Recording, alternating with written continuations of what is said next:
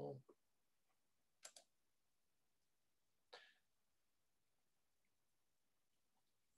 Tov, good evening, everyone, or good afternoon, depending where you are in the world. My name is Paul Gross. I'm a senior fellow here at the Menachem Begin Heritage Center. I know many of you know that. You've been on these meetings before. We've been doing these meetings now for several months with different speakers, looking at different issues around Israeli politics and history, lectures, discussions, and all manner of educational and intellectual pursuits. We are now at the third episode in a series that we're doing, looking at key events in Israeli history that have shaped the state of Israel, that have changed in certain ways the direction of the country.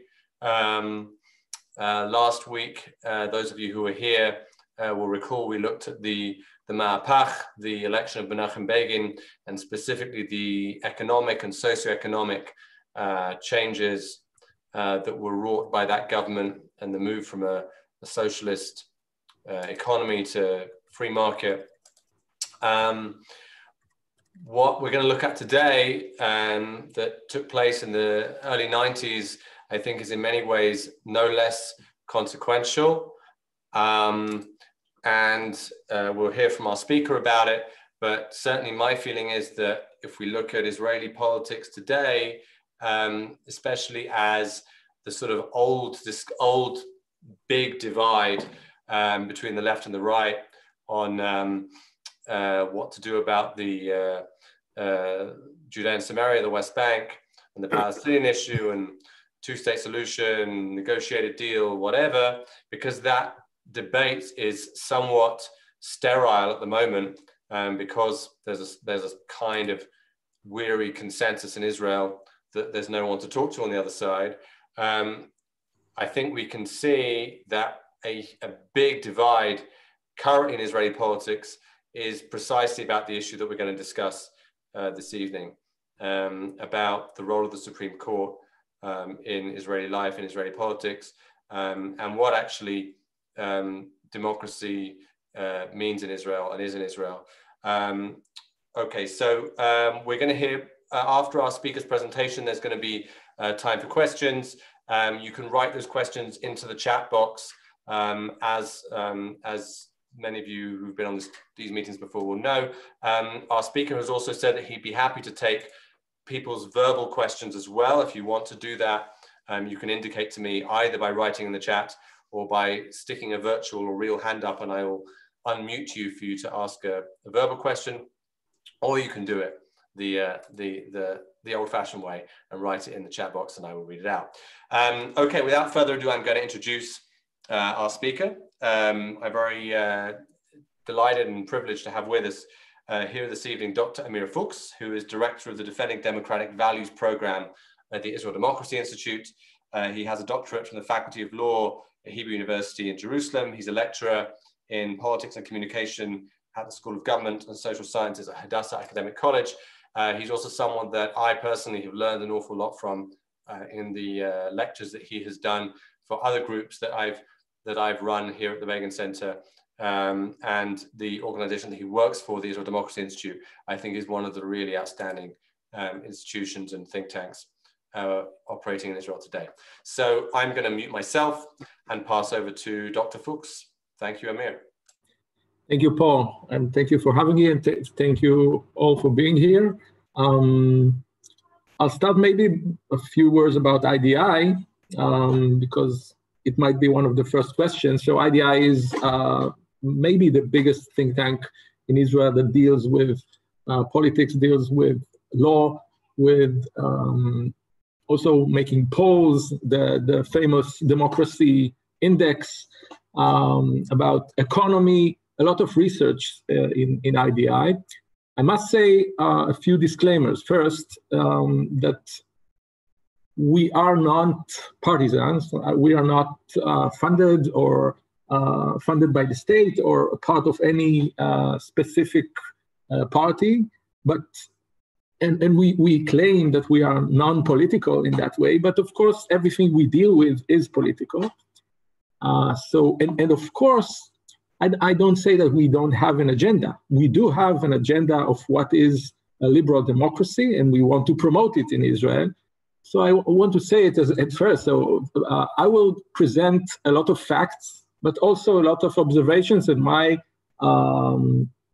opinion as a legal expert. But of course, some legal experts think different, and it's okay. But I want to put it on the table. And there are legal experts that will say the opposite from what I'm saying, but I will try to persuade you that I'm right. Anyway, so I'll just start. I have a presentation, but it's only tentative, and according to the questions at the end, we can talk about other things. But I will just it will be first some background about the constitutional situation in Israel. How did we get there? And then about what we call the constitutional revolution, a little bit about the laws itself and the basic laws themselves, and about the implications.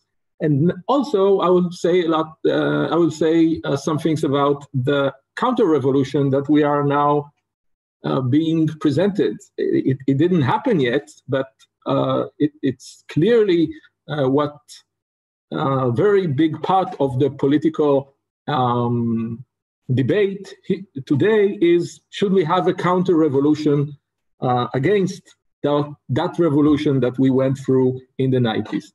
So let us start. Let's see how it works.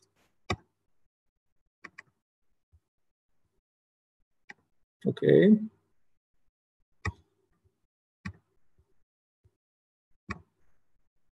Okay.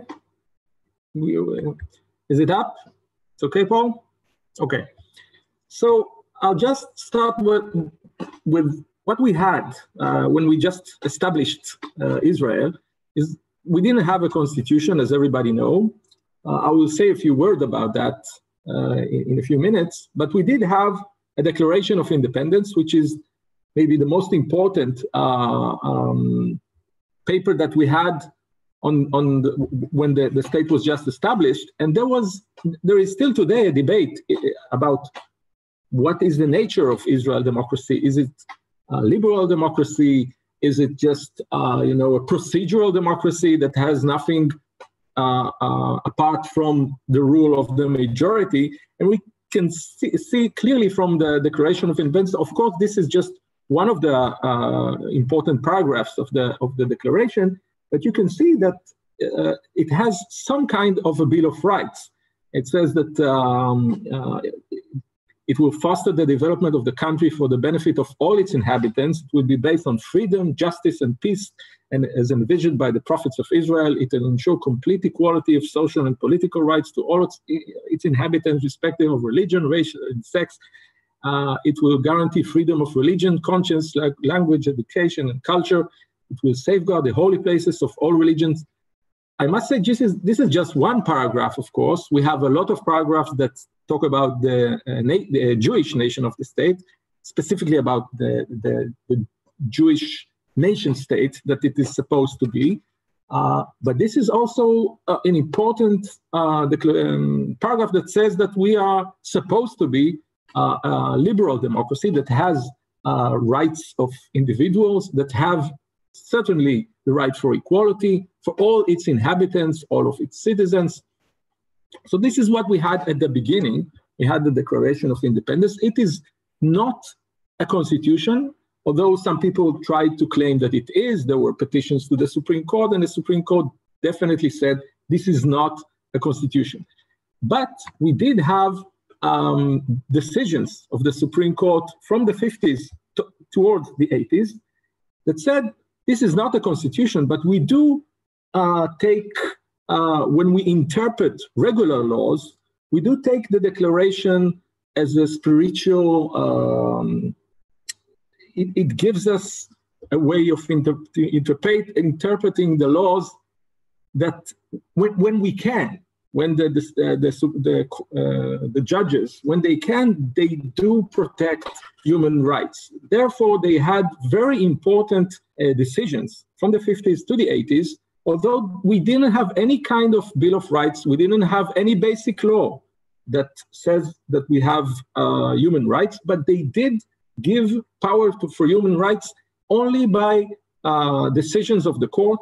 And if you ask me when was the court most activist, it was these years, because they made human rights in Israel without any substantial basic law like they did have later in the 90s. For me, this is the most activist time of the Supreme Court. I wanted to say something about the Harari decision, because if you know, the only job that the Knesset had in the Declaration of Independence was to constitute a constitution. This is the only thing the first Knesset had to do, and of course it failed to do that. They became not only the constitutional body, but also the legislative body, and therefore they decided not to constitute the constitution. Of course, there is a lot of deliberation. Why did they do it? I can just summarize by the most important three arguments that they had. First, that of course we can't agree. It is very hard to agree. We all have different opinions on what is supposed to be written there. So therefore, we will just wait and not agree now. The second and very important, very famous reason for not constituting a constitution is the fact that ultra-Orthodox and some of the Orthodox people just refused as a principle a constitution. They said we have as a constitution the Torah. Although we want to have regular laws, we don't need some kind of sacred piece of paper. We do have the Torah. And third, and I think which is a little persuasive, is the fact that this is the state of the Jewish people. And most of the Jewish people weren't here. Most of the Jewish people were in the diaspora, and they said, we don't have the mandate now to constitute a constitution. Let's wait until millions of people will come. But if you ask me, the real reason was that Mapai and Ben Gurion didn't want a constitution. A constitution is fences. It says what the government cannot do. It gives rights for the opposition. It gives, think about the Tsena. I'm not sure about Paul, maybe you can help me with the word about, how would you translate Tsena? All the laws about regulating the food and all that in the first years, it doesn't go right with a liberal Bill of Rights when you don't allow people to buy and to work as they please. And of course, the military regime of the Arabs, actually, it wasn't really, Mapai and Ben Gurion didn't really want a liberal constitution right after they established the state. They said maybe it's a good idea, but only in the future. And therefore, they decided not to enact the constitution, but they did decide that instead of a full constitution, there will be basic laws, which at the end, someone will gather it together and make it a constitution. So we are still in this transitive time of living in a country that don't have a constitution, but have a basic laws that are our quasi-constitution. And they are our substitute for a constitution, not only by the interpretation of the court. You can see it also in the Knesset, that the Knesset sees the basic laws as a higher normative law than a regular law. And even before the 99 constitutional revolution, it was very clear that the basic laws are above the regular laws. And there was even in the 80s some decision of the court that if there is a specific majority that you need to have to change the basic law, then if a regular law does not have that majority, then that law is unconstitutional. So it was there was an agreement about that, the fact that the basic laws are above the regular laws. I don't say that it's not revolutionary, I will say why, but still, the fact that basic laws are on a higher normative standard, it was very clear from the Harari decision and from the beginning. Now, we did have regime basic laws from the 50s and 60s and 70s. It means basic law about the government and about the Knesset and about the army and about the court. We had a lot of basic laws, but we didn't have any, even one basic law that deals with human rights whatsoever. And it is very strange when you have a constitution that doesn't deal with human rights. Maybe the most important, but one of the most important components of a constitution is the Bill of Rights. It is there in every constitution, but we didn't have it. You can ask yourself why. And of course, the reason was that there was a problem to get consensus about what will be written in these human rights, in this Bill of Rights. And specifically, most of the problems were about equality, of course, because of the issues of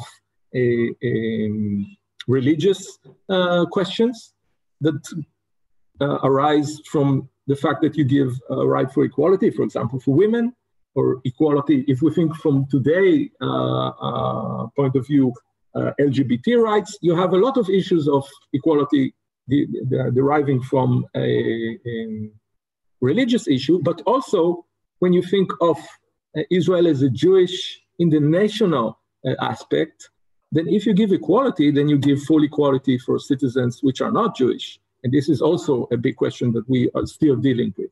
So this is just examples of the fact that made the big controversy that just prevented us from enacting any laws that give human rights. But as I said, the Supreme Court actually recognized that we do have human rights, even before 1992, but only as a power to interpret regular laws, but never to strike down laws because they are contradicting human rights, because he didn't have a basic law that says we have human rights. Then we had what happened in 1992. And I must say that if you ask as a person in Israel today, I think that most people, maybe the vast majority, when you ask them, who made the constitutional revolution? I'm sure, or almost sure, they will say the Supreme Court. Some of them even will say Aaron Barak. But this is totally, in my opinion, false. Of course, the Supreme Court had a big role in the constitutional revolution, but the biggest role, or the most important role, was of the Knesset. The Supreme Court did not enact these two laws, the law about liberty and human dignity and the law of freedom of occupation. So in 1992, the Knesset enacted two laws that deal with human rights. The process was, it started from a general law of human rights, and because they faced the same difficulties as always, dealing with equality, dealing also with the questions of freedom of speech and issues of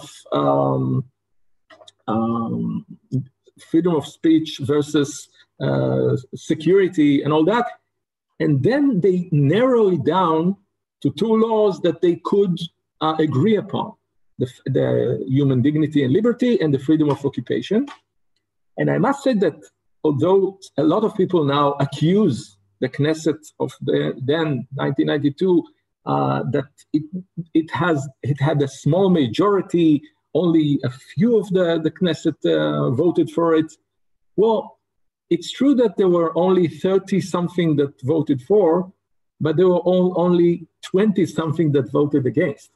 And the 30-something that voted for were from a lot of different parties. We must remember this was a Likud government. The Minister of Justice who promoted that was from Likud, Dan Meridor. The head of constitutional committee in the Knesset was Uriel Lin from Likud. And of course, they had cooperation with the liberals from the left, but also among the people who voted for it was Mafdal, the Rabbi Yitzhak Levi. So although it didn't have a vast majority, it had a strong majority from a lot of parties. And everyone who knows how the Knesset works, when a law passes with 30-something against 20-something, it was because there was, like everybody knew that it will pass. When a law is under a big controversy, it passes with 62 against 58. And some people say, well, this law passed with a 62 majority. Well, a 62 against 58 means that they sat all night and thought about it. But when something is just going there, when half of the Knesset is not there, it's when everybody knows there is a clear majority for it. Anyway, they did pass this law, and I want to take a little bit, to talk a little bit about the content. First,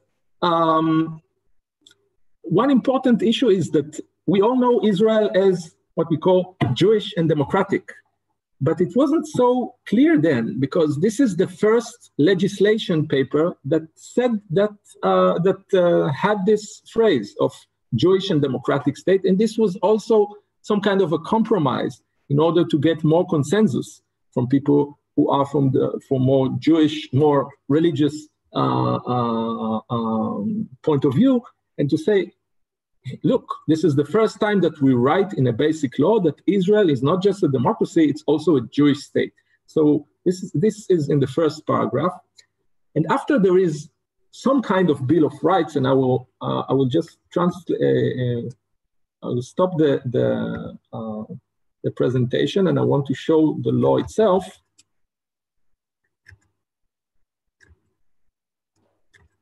Just a second.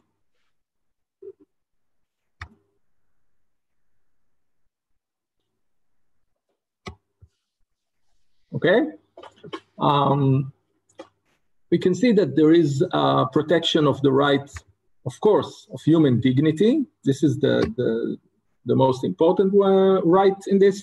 Violate the life, body, dignity of human being as such, property. There is also about the body and the liberty and issues of privacy. But you don't see some important things that you might want to see in a Bill of Rights. There is no right for equality because of the differences. It was taken out of the law. And also, for example, no freedom of speech there. So until today, we don't have a basic law, or actually a regular law, no law that says that we have a right for equality, or a law that says that we have a right for freedom of speech. What we do have as what we call the clause that says how can you violate a right. One is not to violate the rights accorded by this basic law. We have a limitation clause that says when can you violate the law and the basic law, and it has some in order to show that the violation is constitutional, you have to show that it is a law and it's corresponded with the values of the state of Israel, and it serves an appropriate purpose, and to extend does not exceed what is required, or this is the proportionality. And you see it in a lot of constitutions, not in the United States Constitution, but in a lot of constitutions, you see that all the rights are not above anything.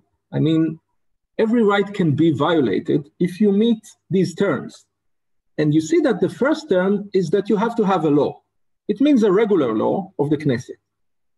And now we have, of course, the debate, can the Supreme Court strike down a law which is unconstitutional? And a lot of people say the Supreme Court took the right for himself. There was no meaning from the Knesset to give him this right. Well, when you read the limitation clause, it is almost clear, almost trivial to interpret it as giving the Supreme Court this power, because if the fact that it is a law is only the first condition, then why do we have all the other conditions? If any law of the Knesset can override the basic law, then they would just have to say, well, all these rights can be violated if the Knesset legislates a law. But no, it says that the law has to be for appropriate purpose, and it has to be proportional, and all the other conditions. It means that there can be laws of the Knesset that don't meet these criteria. And therefore, someone has to rule, is it constitutional or not? And also, I have, I think, a very strong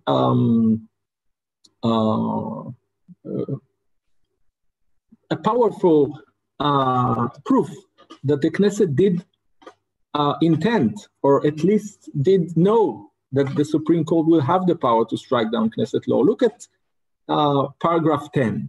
This basic law shall not affect the validity of any law that existed prior to the inception of this basic law. Well, because of the issues of status quo of religion and state, they said this basic law cannot affect the validity of all the laws that were in power today. What does that mean from all the laws from today and now? If this law has no power of affecting validity of any laws at all, you wouldn't have to write this paragraph.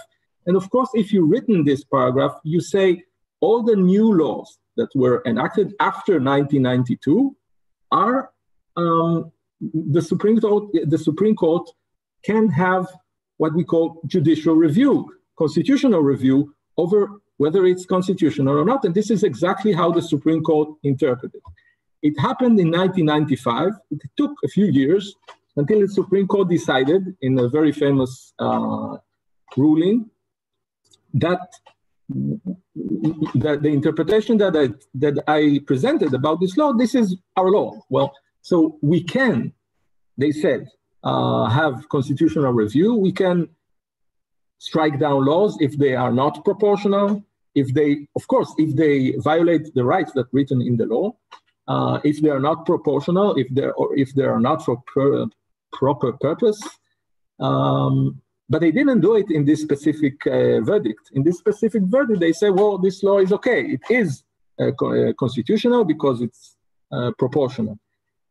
It took a few more years before they strike down first a law, and until today, which is now 25 years from 1995, they struck down 20 times laws.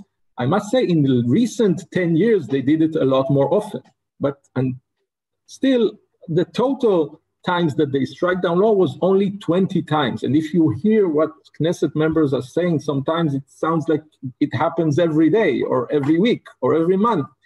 And when you look at the big picture, it happens about once a year. Even in the recent years, it can maybe happen 2 times in a year. And I have to tell you, when I read the verdict of the Supreme Court, they go above and beyond not to strike down Knesset laws. If they can, they say, well, this law, let's see how it goes. Let's see how it is implemented.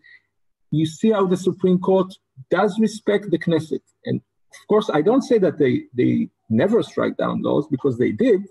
But if you look at the big picture, of course, almost nothing that deals with security ever being struck down, almost nothing.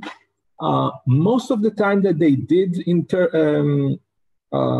go into the law and sometimes strike it down, in the recent years, were issues first about the people from Africa. I'm not saying, I'm not asylum seekers, you can call them trespassers, it doesn't matter, but you know what I mean. They did strike down 4 times laws that dealt with them, because the Supreme Court, they feel that this is a people, they don't have any representation, that someone has to protect their rights.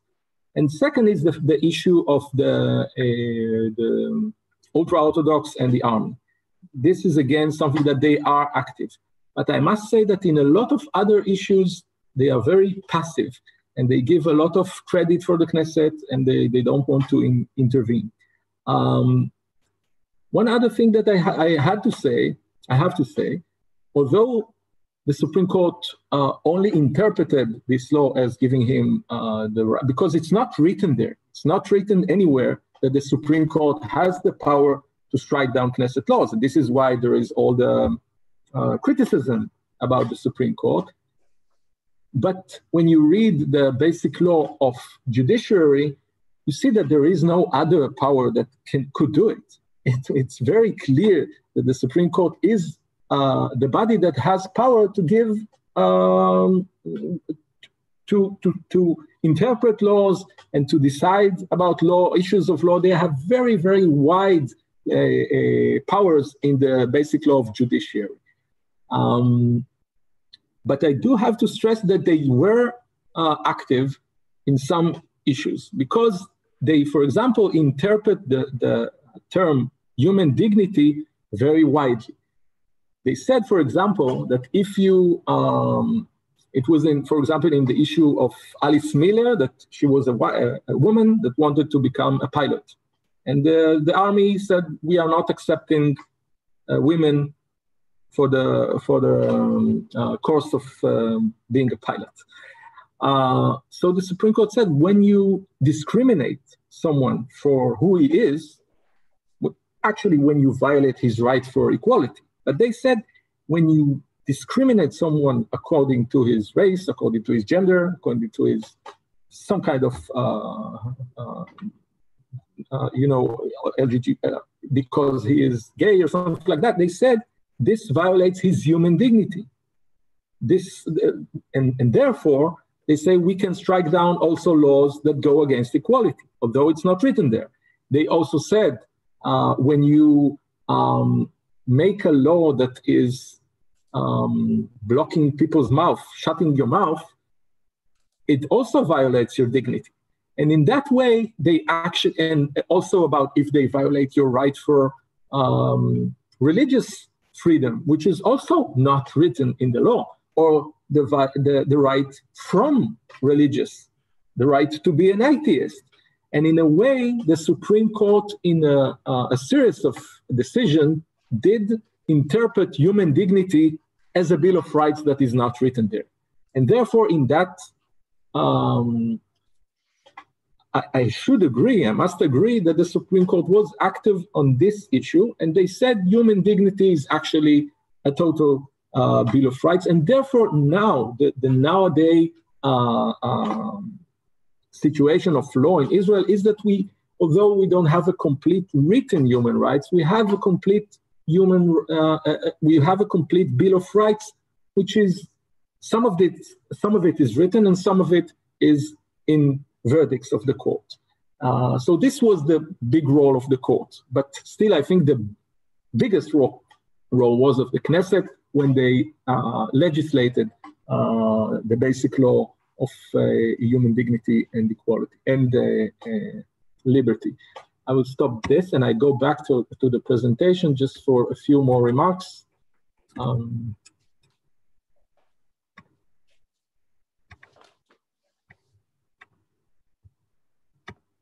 Okay.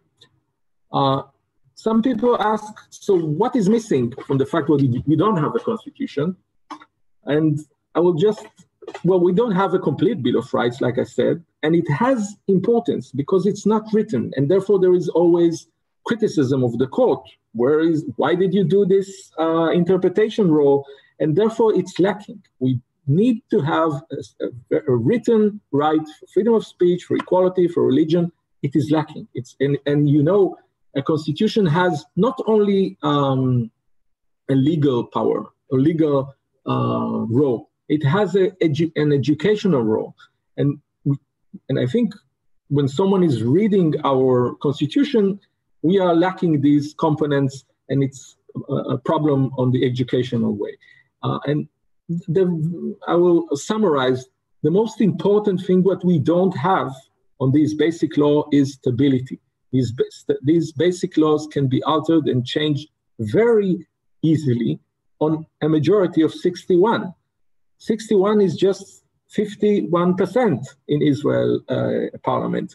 And you have to understand, and it's you don't see any constitution like that in the world, that the parliament can change with a regular majority on one day.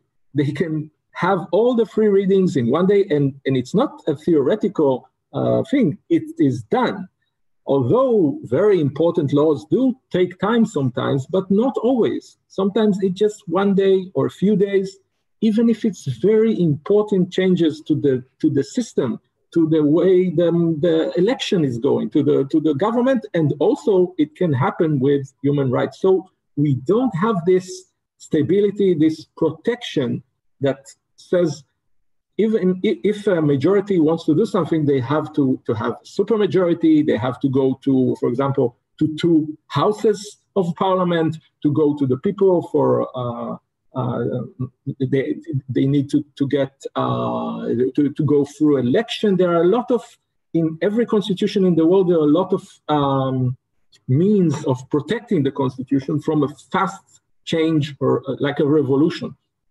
We don't have this protection. This is why we are in a very fragile situation that a majority of 61 can change everything.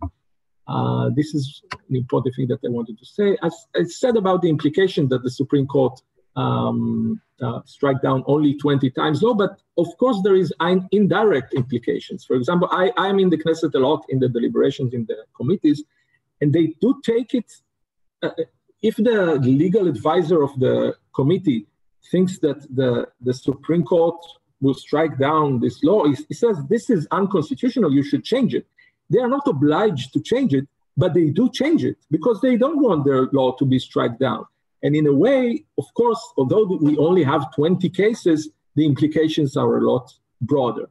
And of course, another important implication is the criticism. From 1995, the Supreme Court is under attack, that it is taking the power of the Knesset, that it is this the real ruler of Israel, or the Supreme Court is like a supreme dictatorship leader, and it has a price. The Supreme Court, the faith of the people in the Supreme Court has declined from 80% to 50-something in these days. But I have to say that the faith in the politicians is like 20%. So they still have a majority that do support the Supreme Court. They still, and I will say a few words about the counter-revolution. The counter-revolution is on the table for like 10 years now, but it never had a majority in the Knesset. I think that in our polls, they don't have a majority in the people, but also in the Knesset, there were always in the coalition politicians or some components in the coalition that opposed the counter-revolution. And the counter-revolution is, there are a lot of attempts how to make it. One of it, in a way, succeeded. And this is the basic law, Israel nation state of the Jewish people. I don't have time to elaborate on it. This is like a whole presentation, but I will just say one thing. I support the idea of Israel as a nation state of the Jewish people, but the law was designed in order to strengthen the Jewish part and to minimize the democratic part. Israel is not, there is no, it's not written that Israel is a democracy in this basic law. It's not written that there is right for equality to all its citizens. So it's very not balanced. So, and the people who supported this law were sincere. They say, we want to counter the revolution of Aaron Barak from 1992, or 1995. So, and I'm not sure they succeeded with the nation-state law, but this is a long-term process we'll have to see. But what they didn't succeed is with a lot of suggestions and bills to take away the power of the Supreme Court, for example, to make an override law that the Knesset can always override what the Supreme Court says. They also tried to influence the nominations for the Supreme Court. Today we have a committee that is also, part of it are politicians, and part of it are judges, part of it are from the Bar of Israel, and therefore, and you have to have almost a consensus there And therefore, the nominations to the Supreme Court are influenced by politicians, but they are not purely politic. But in a lot of bills, they want to change it in order for it to be totally political nominations, which will make the Supreme Court a lot less independent. And in a way, it will take away our only tool of checks and balances. I don't have time to elaborate on how the checks and balances works in Israel, but if you know, we have a parliamentary system, and it means that the government is always in control of the Knesset, almost always. They have a majority because they are a coalition. And in a way, the only power to limit this power of the majority is in the Supreme Court, which is not dependent on that majority. But if the Supreme Court will be totally political, then the majority will have power to make the Supreme Court political very fast. And it's not like in the United States that the nominations are for life, and therefore it takes years and years to change the court. In Israel, the judges retire at the age of 70, and they are appointed relatively like in their 50s or 60s, and it means that there are a lot of nominations. In every 4 years, they nominate like 5 or 6 or 7 judges to Supreme Court, and it means that in a few terms, you can just take over the whole court. If the nominations were totally political, I think that we have a good system of nominations because it has a political component. And I think that what Ayelet Shaked, the former Minister of Justice, did was totally legitimate. She took her power as head of the nominations committee, and she did influence the court in order that there will be judges that have conservative point of view, and it's totally okay. But in order that we have other ways, other point of view, like more liberal judges, we need to have this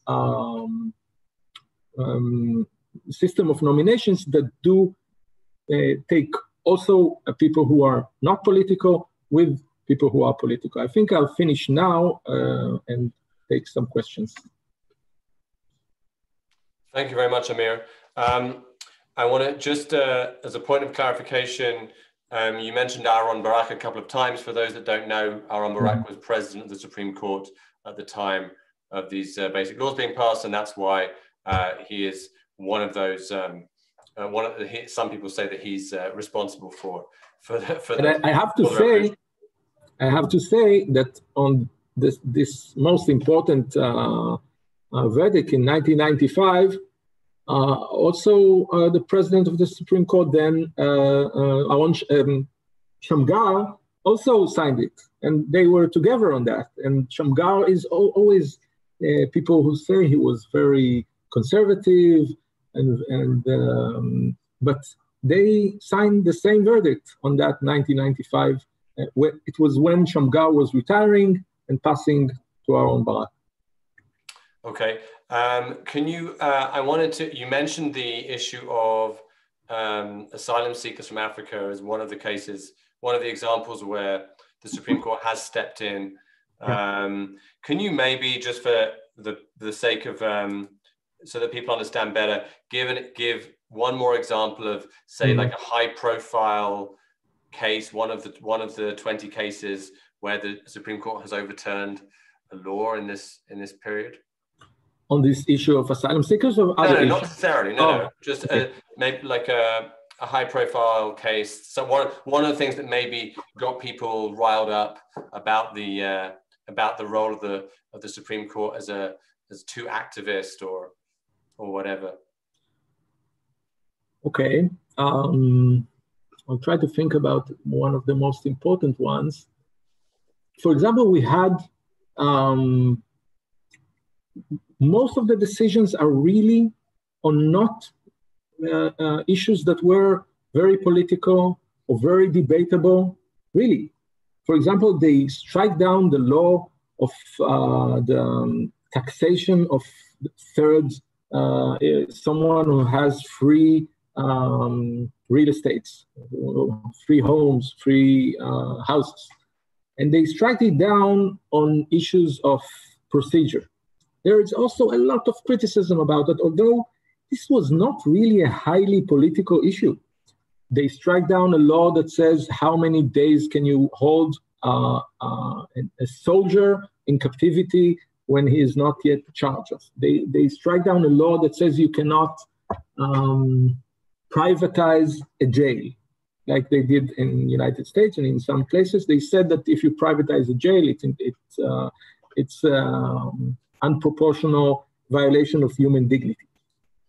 Never, if I put aside the asylum seekers, and if I put aside the issue of the ultra-Orthodox and the issue of enlisting to the army, almost all of the decisions that strike down laws were not on high-profile political issues.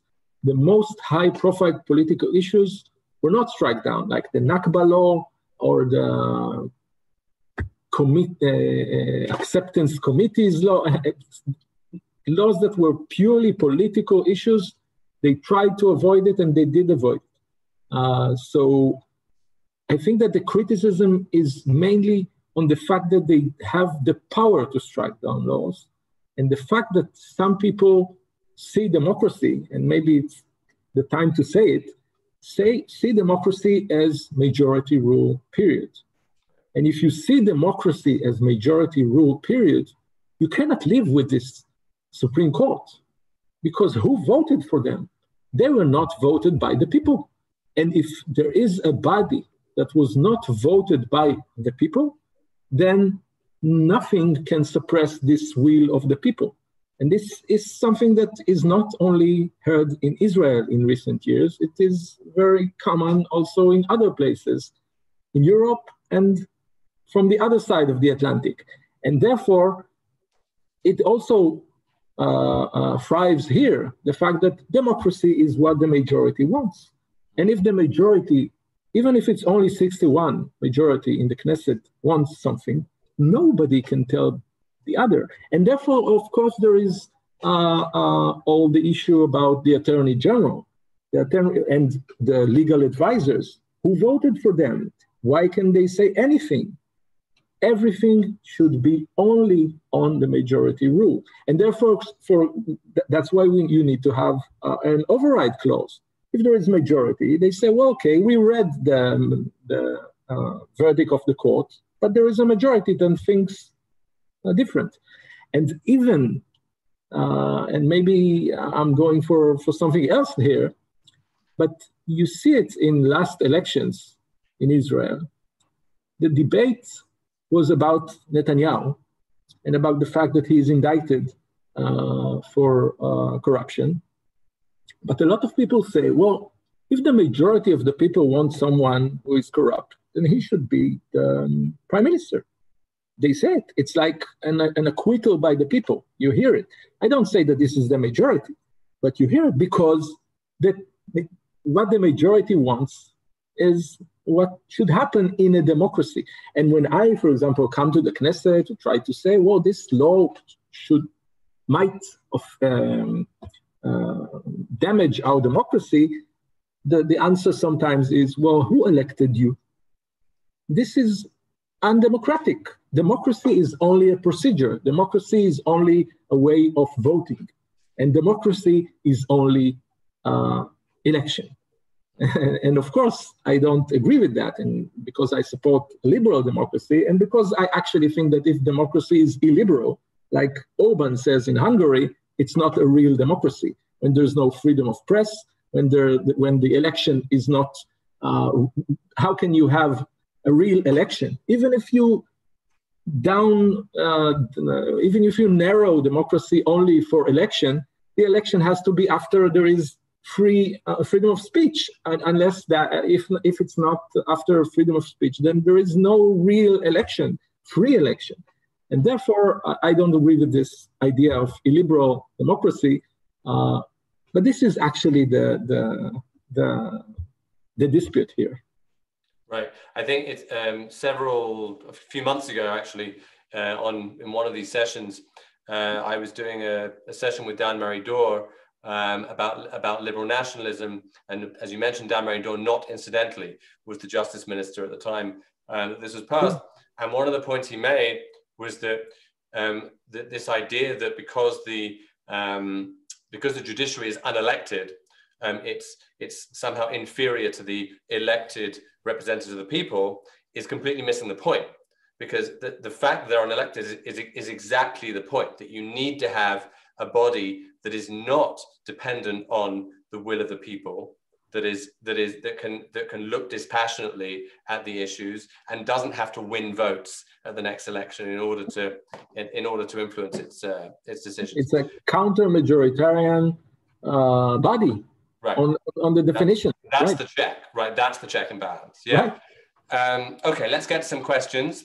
So Linda asks, what about the Supreme Court preventing terrorists' homes being destroyed? What about IDF decisions being overturned? Well, actually, the Supreme Court never said that there is no power to demolish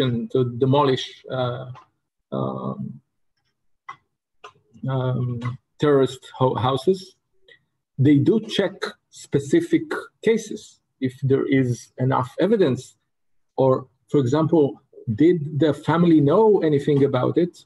But the fact is that the Supreme Court, and there is a lot of criticism on the Israeli Supreme Court, that it never said, well, this is demolishing a house of people who are innocent. And the Supreme Court never said that. And if you ask other, and I meet sometimes in conferences, people who are terrorist specialists from other democratic states, they would never hear of this kind of punishment. For example, it happens also, of course, if the terrorist dies. So you only punish his family. And I must say that the Supreme Court is totally not activist on the security issues. It allowed for us, for example, when on Rabin's government to deport hundreds of Hamas people to Lebanon. They allow, even our own Barak's verdict allowed, in a way, I can call it torture. Some other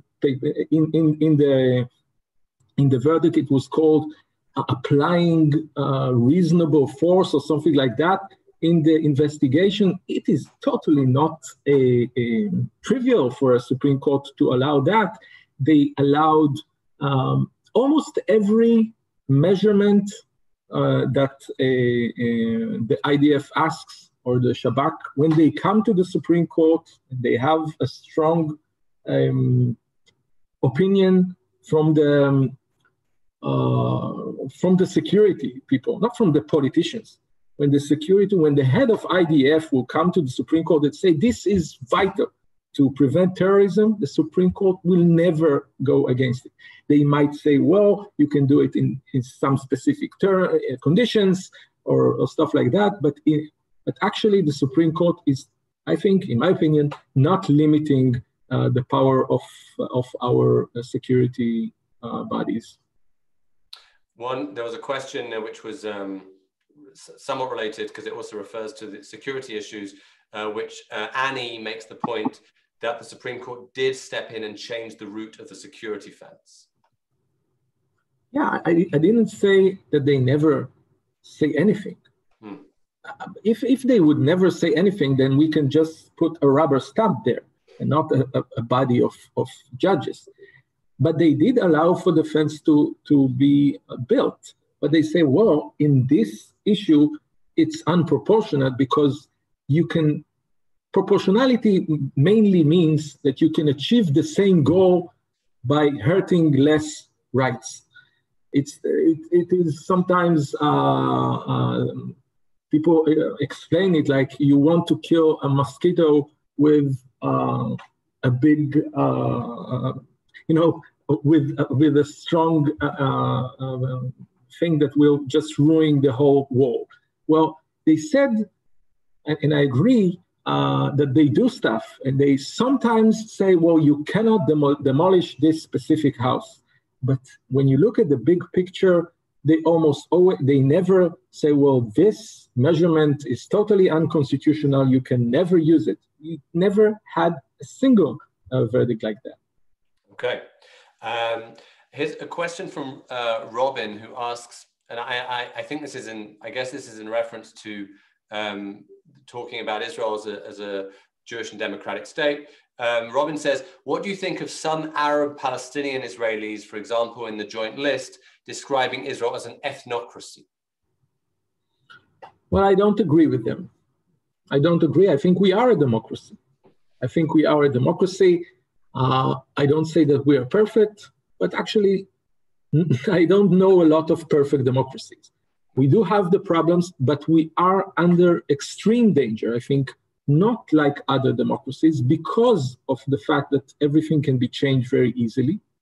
And also, I think that since the nation-state law passed, I think that Arabs justifiably, and it is justified, that they feel that we have now a basic laws that treats them as they are they live here, but they are not full citizens like everybody else.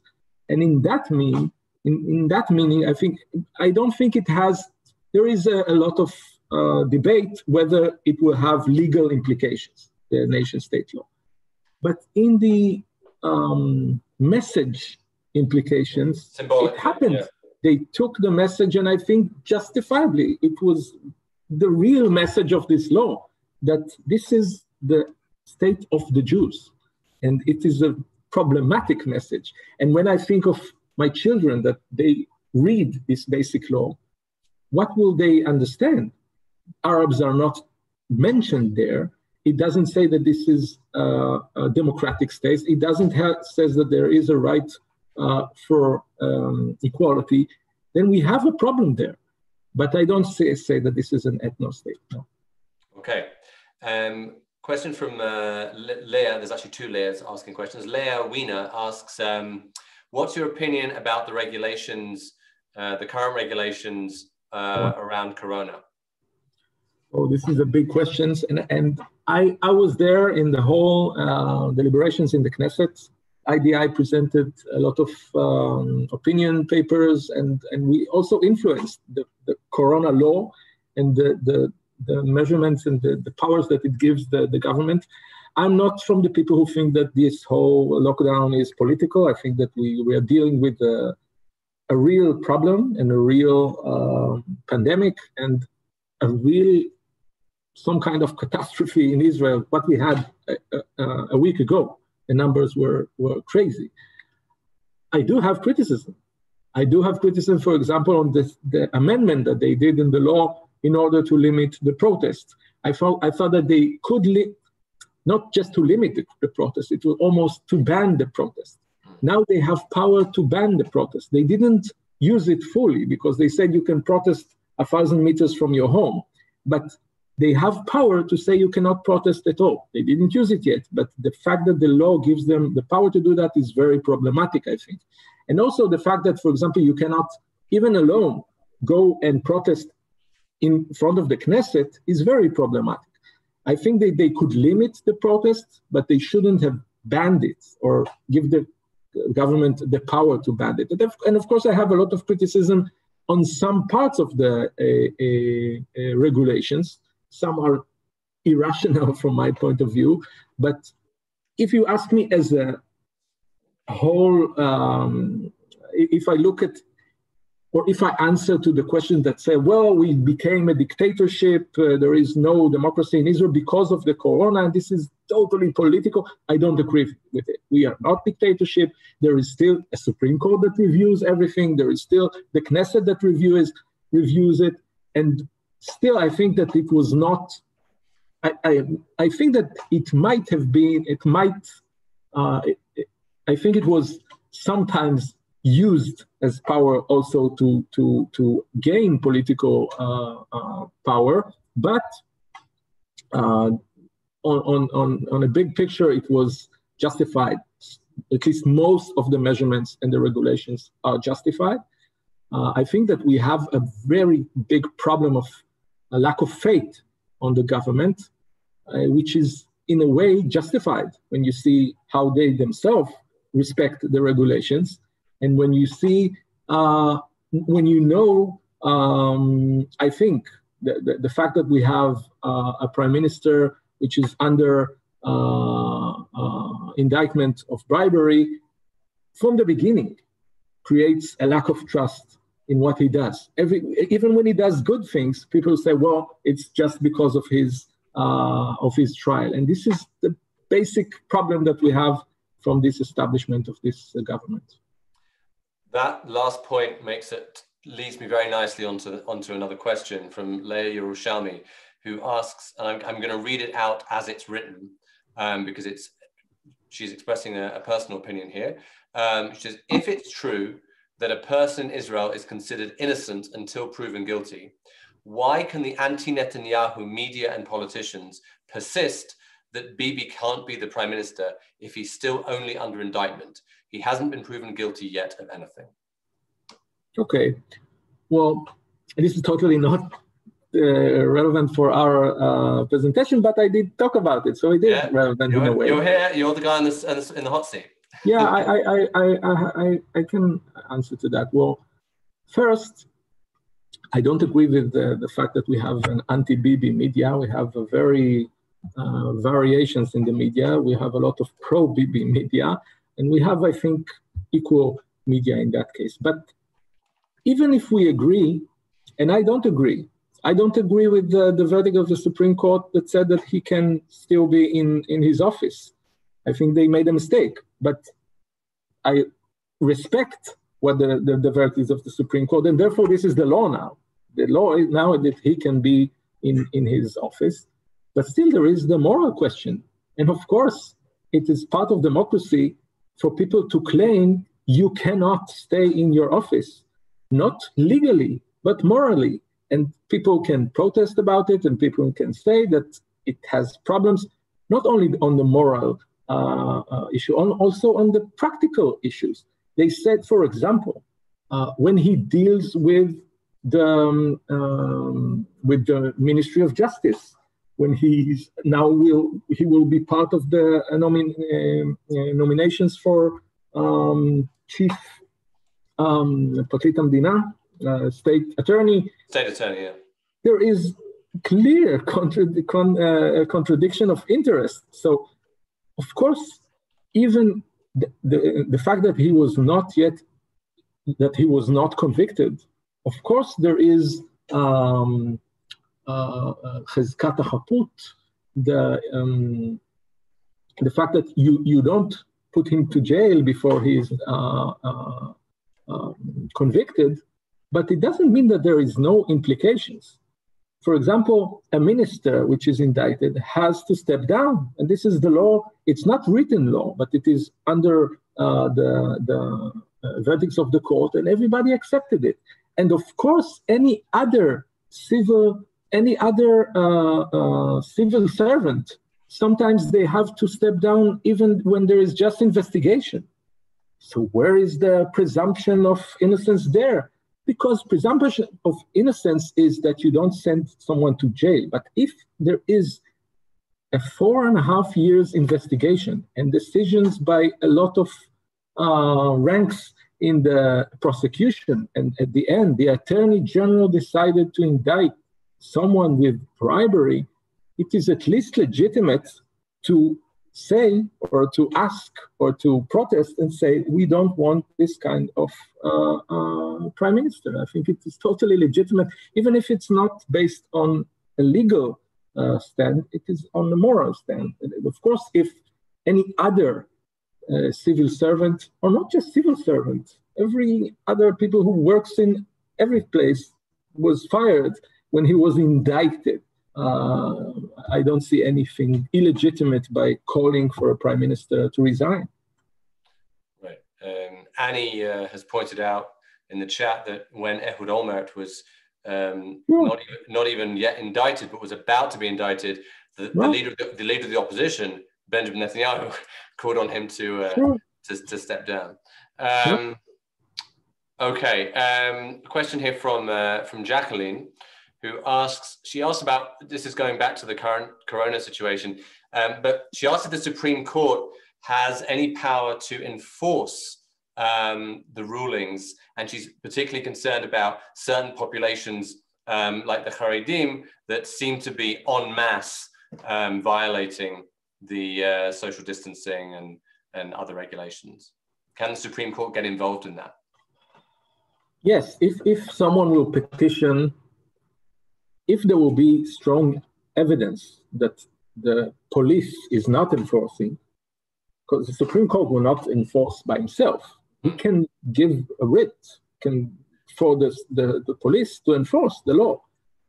But I don't think we do have this kind of strong evidence. I mean, whenever there are evidence for that, the police is starting to do stuff. I mean, of course, I am suspicious about what's going on with the enforcement of laws, but I don't think we are in the situation that there is no enforcement and we have to use the Supreme Court. But theoretically, yes, the Supreme Court can give writ. And of course, there is always the question of what will happen if the government will not respect the verdicts of the Supreme Court. Then we might have like a civil war. But because if the Supreme Court will give a final decision and the government will totally disregard it, then we're in a state of chaos. And we're not there. They always respected it. And now maybe someone will say, well, what happened with Yuli Edelstein? Well, Yuli Edelstein did do something very rude, in my point of view, but he did step down. He said, I cannot do what you want me to do, but I'm stepping down. And therefore, he just postponed the whole process for one more day. And in a way, he did respect. Yuli Edelstein in his role as Speaker of the Knesset. Yeah.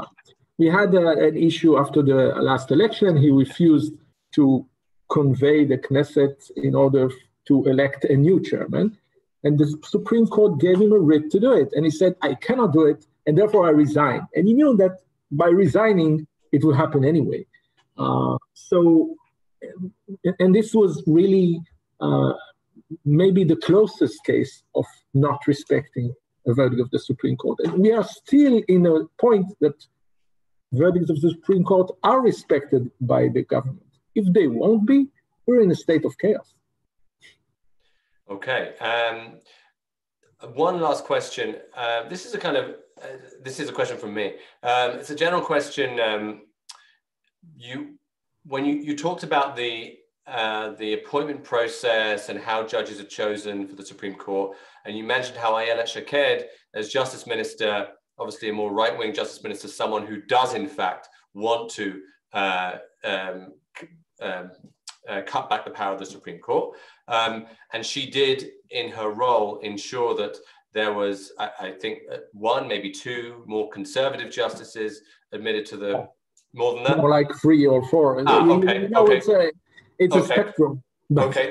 So I guess my question is, what is it in the Israeli context? Because Americans know what a liberal judge and a conservative judge it means in America, right? And it has particular connotations on very American issues around, guns and abortion and these kinds of things. But in the Israeli context, when we talk about a conservative justice rather than a liberal one, what does that mean? And does that mean that a conservative, what we would call a conservative judge in Israel, would be less likely to implement judicial review, that they would be against the principle of judicial review?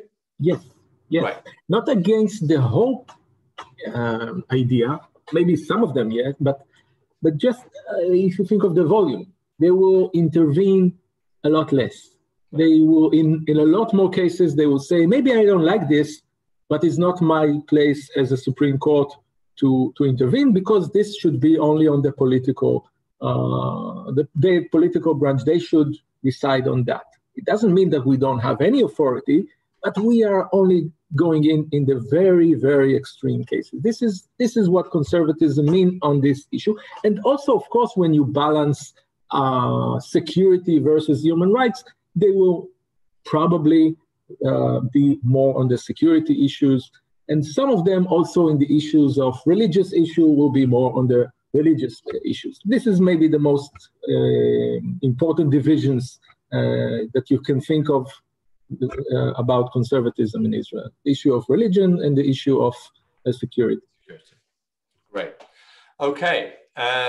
Well, I thank you very much, Amir Fuchs. That was really enlightening, and I think that this is an issue which I think is going to be increasingly important and urgent.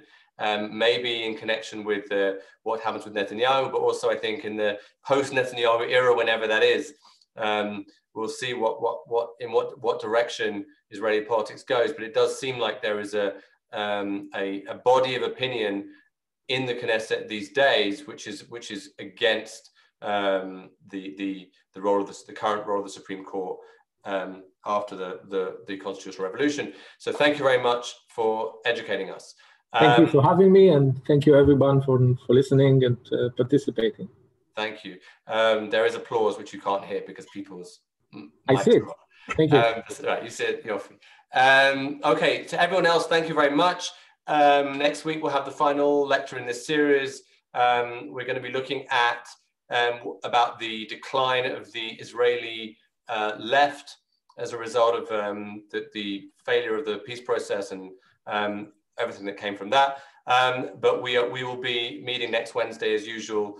Anyone that wants to get on my mailing list who is not already on it can email me, Paul Gross, paulg@begincentre.org.il. That's paulg@begincentre.org.il. Also, the information should be on our Facebook page and our website. And with that, I will wish you all good day or good evening, depending where you are in the world. And Chag Sameach, Modim L'Simcha. Bye.